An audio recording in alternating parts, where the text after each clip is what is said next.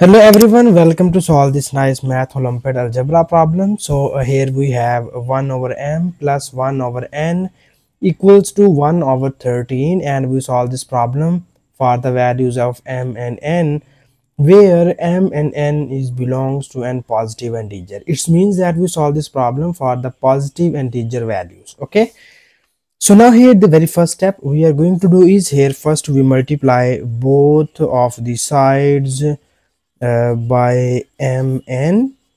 So now we multiply both of the sides by m and n. So this implies that here we multiply m and n on each of these terms, and it will be written as mn multiplied by 1 over m plus mn multiplied by 1 over n equals to mn multiplied by 1 over 13.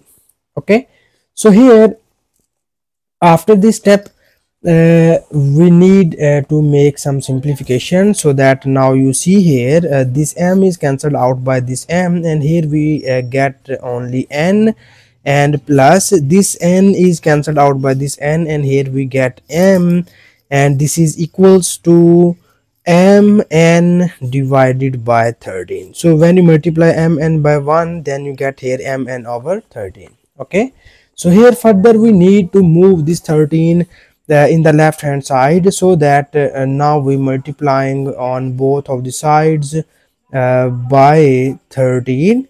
So when you multiply both of the sides by 13, it will be written as 13 times of n plus 13 times of m is equals to 13 times of mn divided by 13. Okay, so now this 13 is cancelled out by this 13, and here we need some simplifications, and it will be written as so this will becomes here 13 times of n plus 13 times of m is equals to m times of n. Okay, so now here we move this mn in the left hand side, or in other words we move this 13n and 13m to the right hand side, so that this equation is written as mn minus 13m minus 13n is equals to 0. So after this step, here we need to add both of the sides by 169. Okay, so now here we add 169 on both of the sides, so that when we add this term on both of the sides, then this equation is written as in this form. This will be written as mn minus 13m minus 13n, and here we add 169 on both of the sides of this equation. Okay, so you get here the output in this form, and now here we easily make the factors of this equation, so that here first we need to take common m from the first two terms, so that when we take common m, the remaining terms are n minus 13, and here we take common minus 13, then we get here n minus 13 is equals to 169.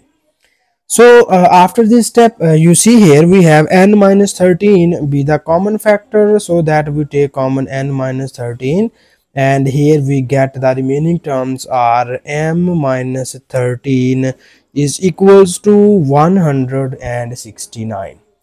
So after this step, you focus in the left hand side, and you see here in the left hand side we have in the left hand side we have two factors are multiplied by each other, but in the right hand side we have only one factor. So now here we need to convert this 169 into the product of two in numbers form, but here you remember one thing is that the product of both of these numbers are positive integers. Okay, so here we write this 169 as 1 times of 169 is equals to 169. Similarly, we have 169 times of 1 is equals to also 169, and we have 13 times of 13 is also equals to 169. So it means that we have three possibilities in which we get the product of two numbers. Product of two positive integers is 169. So now here we make the left hand side with these three cases. So this is the our first case, this is the our second case, and this is the our third case. Okay, so now here we first compare our left hand side with the case number one.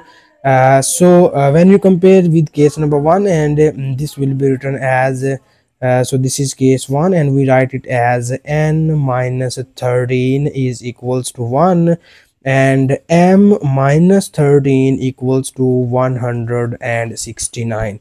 So here in this case this equation is implies that n is equals to minus 13 plus 1. Now we write it as 1 plus 13, and 1 plus 13 is equals to 14. So here you get the first value of n. Similarly, in this case, we move this minus 13 in the right hand side, and we get m is equals to 169 plus 13. So 169 plus 13 equals to 182. Okay, so this is the values of m and n which we get from first case. And similarly, now we move towards our second case. In this case, now we compare both of the sides in case number 2. So in case number 2, we have the first value is 169, the second value is 1. So we write it as n minus 13 equals to 169, and m minus 13 equals to 1. Similarly, this equation is implies that the value of n is equals to 169 plus 13 is equals to 182. This is the value of n. And similarly, in this case, we get here the value of m is equals to 14. So these are the two values of m and n which we get from second case. And similarly, we move towards our case number 3. So in third case, we compare our left hand side with these values, and we write it as n minus 13 equals to 13, and m minus 13 is equals to 13. Okay, so in this case, here we move this minus 13 in the right hand side, then you get here n equals to 13 plus 13. So 13 plus 13 equals to 16. So this is the third value of n which we get here from case number 3.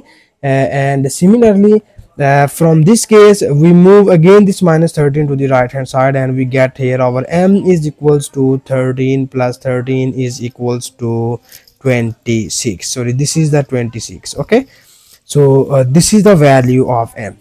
So this is the final answer of this question. We get here the three possible values of m and n, and this is the final answer. And thank you so much for watching this video. Please subscribe to my channel for more exciting videos.